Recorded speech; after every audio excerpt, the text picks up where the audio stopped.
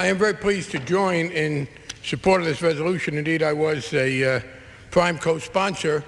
The main sponsor is our colleague from California, Mr. Miller, who comes to Congress with a distinguished record himself in building homes.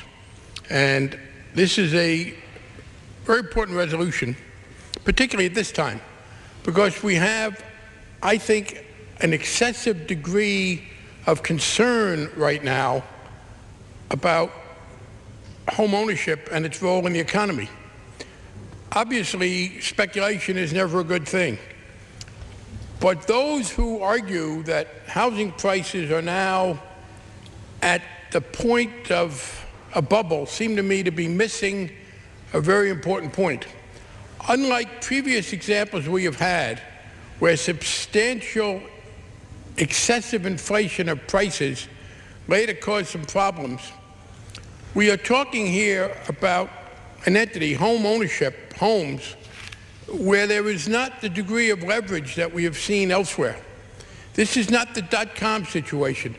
We have problems with people having invested in business plans for which there was no reality, and people building fiber optic cable for which there was no need.